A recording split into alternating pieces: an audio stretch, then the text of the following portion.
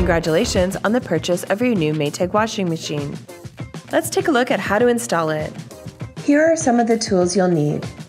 A 1 3/4 inch pliers, an adjustable wrench that opens to 14 millimeters, hot and cold water hoses with flat washers, a level, and a utility knife.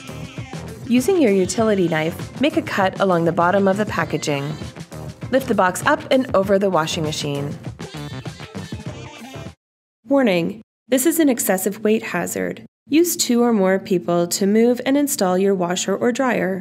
Failure to do so can result in back or other injuries. Enlist the help of a friend to tip your laundry machine over. You can use some of the additional packaging to prevent the machine from scratching your floor. While the machine is tipped on its back, remove any additional packaging. Tip the machine back into a standing position. Open the lid to find additional materials, including a detergent sample, machine literature, and a drain hose. Now it's time to free the power cord from the back of the machine.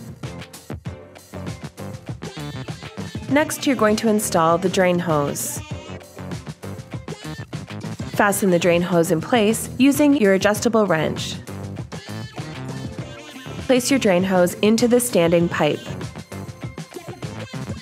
Now it's time to connect the water hoses. Make sure your rubber washer is installed before connecting the water hose to the water line. Connect both hot and cold hoses to the water line and then connect them to your machine. Secure using an adjustable wrench.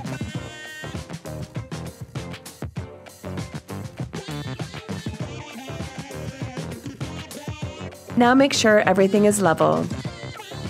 If you find that your machine isn't level, prop it up with a wooden block and make adjustments to the feet.